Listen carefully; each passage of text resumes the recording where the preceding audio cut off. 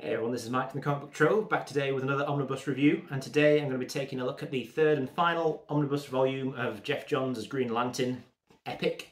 Having previously taken a look at volumes 1 and 2 on the channel, I'm going to look at the final concluding chapter today and see how this incredible run all comes to an end and discuss that in some detail.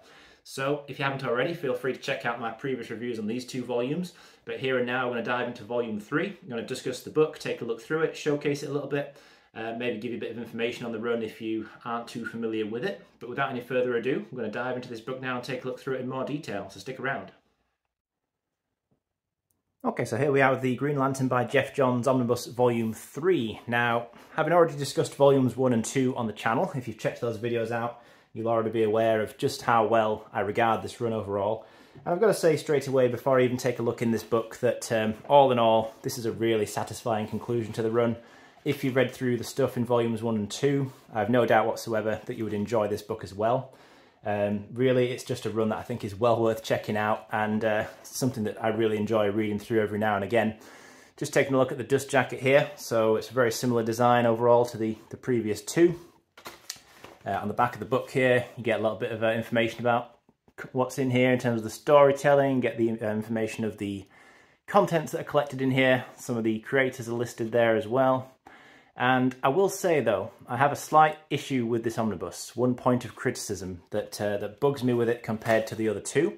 So I mentioned in my reviews of the other two that when these book cover events, which crossed over with other Lantern series that were ongoing at the same time as the main Green Lantern series, which Geoff Johns was writing, and which is what you primarily get in this set of 3 omnibuses, what they generally tended to do was put in the relevant issues of, for example, Green Lantern Corps, so that you got pretty much the full story there, or at least enough of the story that you didn't feel like anything was missing.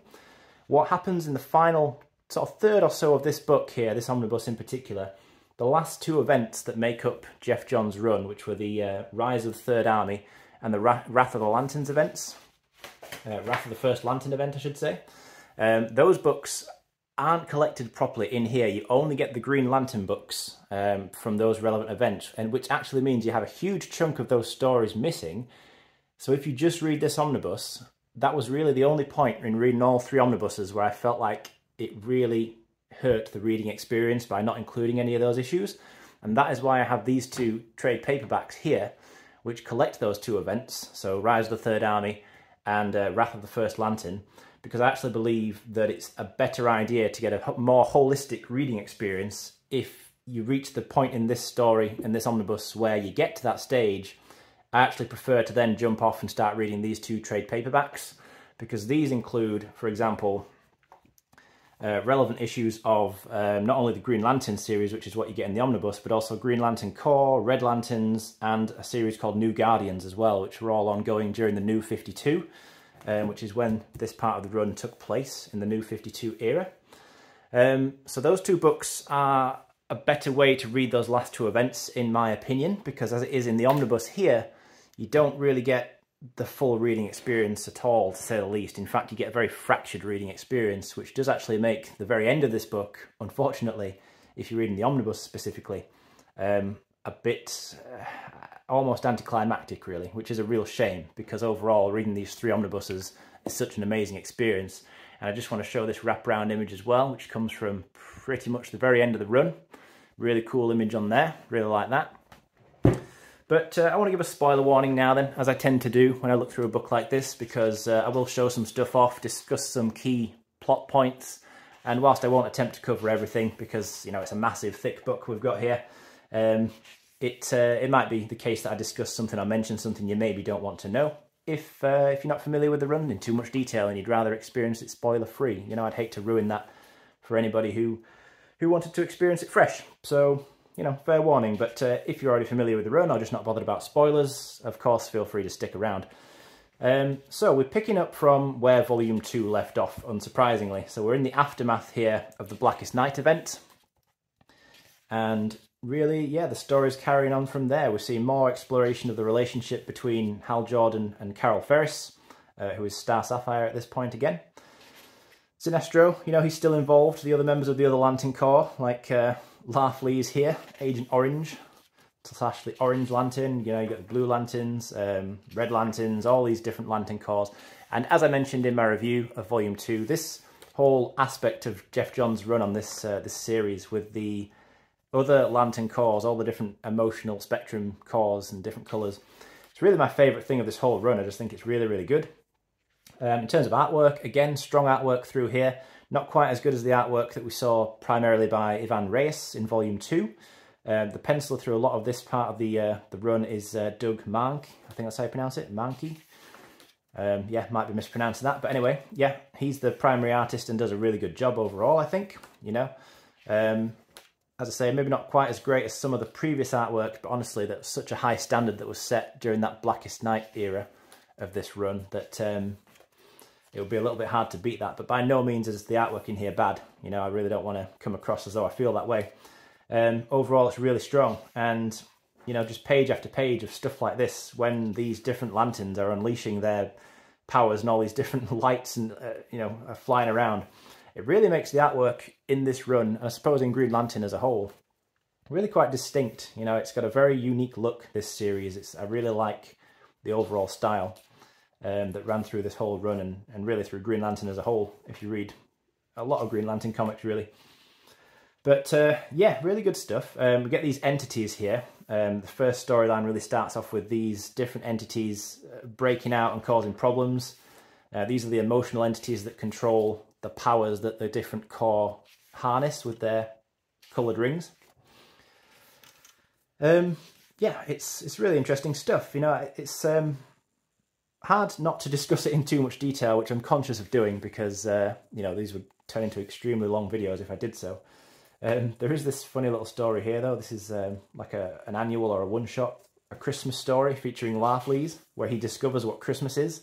And with his whole thing being that he harnesses the power of greed and avarice, he decides he wants basically everything that exists for Christmas. It's a bit of a kind of tongue-in-cheek, sort of comedic story, but it's very fun. Then you get back to the main story, of course.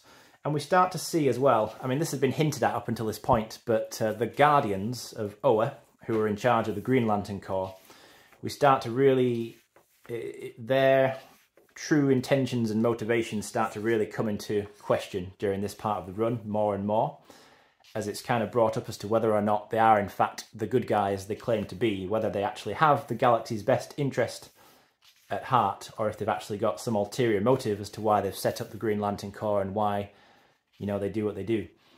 And that kind of leads into a civil war between the Green Lanterns in this story called War of the Green Lanterns. So this is, you know, one of the events that runs through. And again, it's weird when I mentioned what they did with those last two events and missing some issues out, because in this event, for example, you do get some Green Lantern Corps issues that make this story up, so you get a good reading experience for this. It's just all at the end where it all kind of falls apart a little bit. But I do like this bit where the human Green Lanterns are temporarily relieved of their green rings. So they have to temporarily use different core rings. And I think this actually led into Guy Gardner becoming a Red Lantern full-time later on down the line. Pretty sure he actually did join the Red Lantern Corps in the New 52 era, if I'm remembering rightly. But it's cool anyway to see all these different characters harnessing different rings and trying to figure out how they use those rings rather than the Green Lantern rings they used to.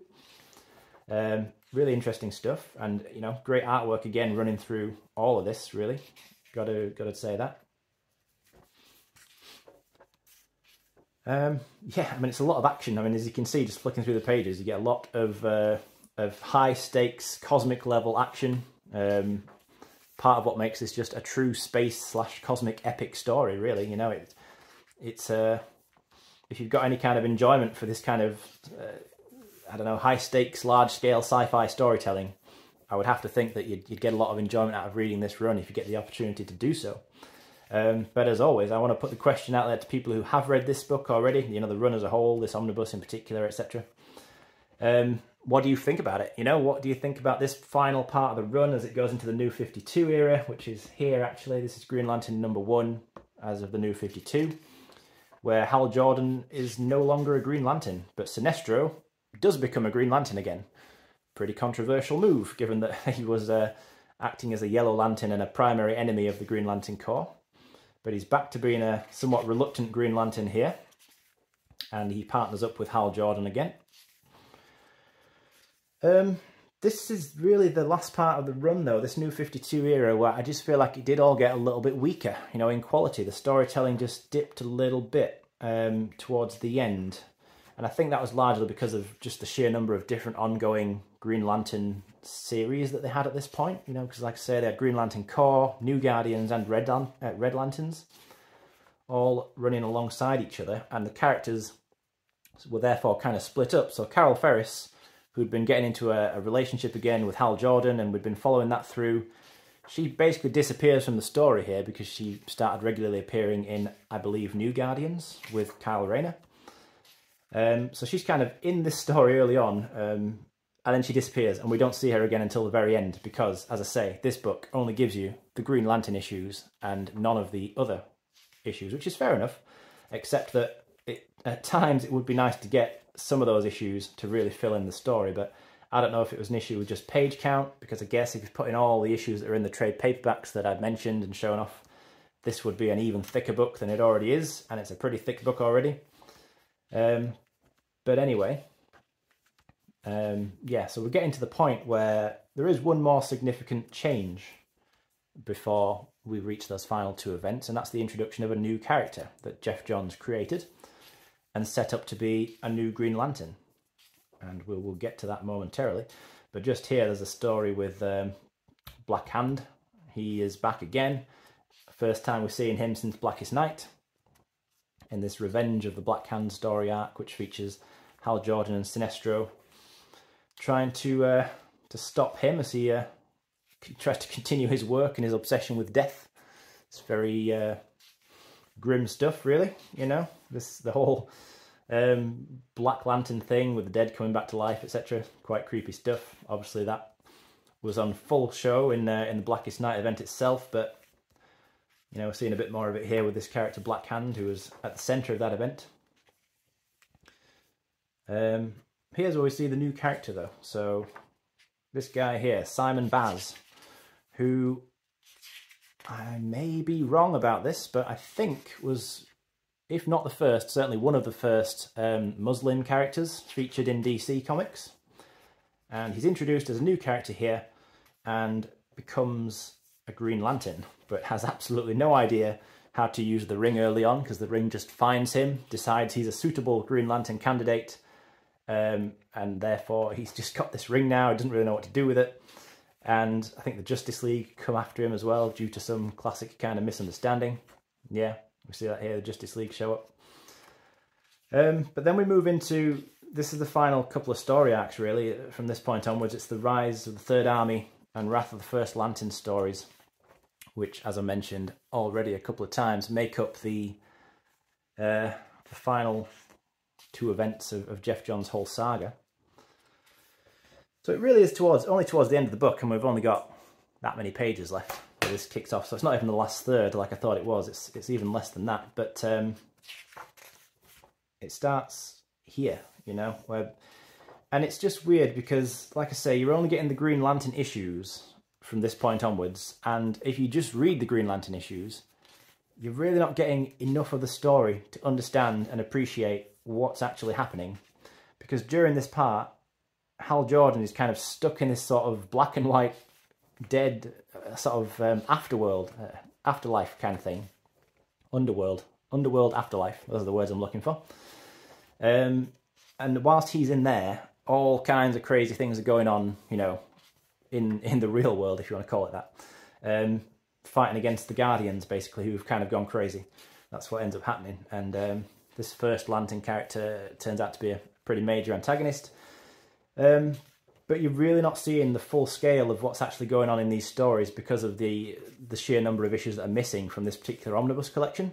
So by the time it all kind of wraps up towards the end, although it feels somewhat satisfying because it serves as a conclusion, of course, to the whole event, the whole run up until this point, it feels a little bit anticlimactic because you haven't actually seen this full story come to an end. But I will still say that the final pages of the final issue, which we're pretty much seeing here now, I think, this is like the final confrontation, the final saga. One of my favourite conclusions, I think, to any kind of large story in comics, certainly, that I've ever read so far. It's kind of a throwback to a lot of things that have come up already in the run up to this point. It really feels like a natural conclusion to the story, and as much as any series can do when it's part of an ongoing series like Green Lantern, you know, where, you know, obviously this was the end of Geoff Johns' run, but it was not, of course, the end of Green Lantern. But there is this nice little epilogue sequence as well, where we get like a look into a possible future, and we see what happened to a lot of the main characters who've featured in here. And it just has a real kind of ending feel to it. And then we get this final amazing double-page spread, which just rounds off the run amazingly with a lot of these characters, pretty much every character who's featured during the story, in any degree of importance anyway. And I just really love it. You know, I can't say enough positive things about it. I'm a huge fan of this run. It's one of my favourites of all time. I just think it's one of those that's very highly regarded, and rightly so. I would definitely recommend that anybody checks out these 3 books if you get the chance to do so. And there's some variant covers here in the back as well. Just a nice different array of artwork here. I'm liking all this. But yeah, all in all, just a top quality run. I'm a big fan. Would love to hear if others like it as much as I do. There's a nice little goodbye as well from Geoff Johns there when he came off the series after his many years writing this. But that's that, everybody. So thank you as always for sticking with me and watching this all the way through. If you have done, appreciate that as always. And I will come back again soon to discuss something else. Thanks again.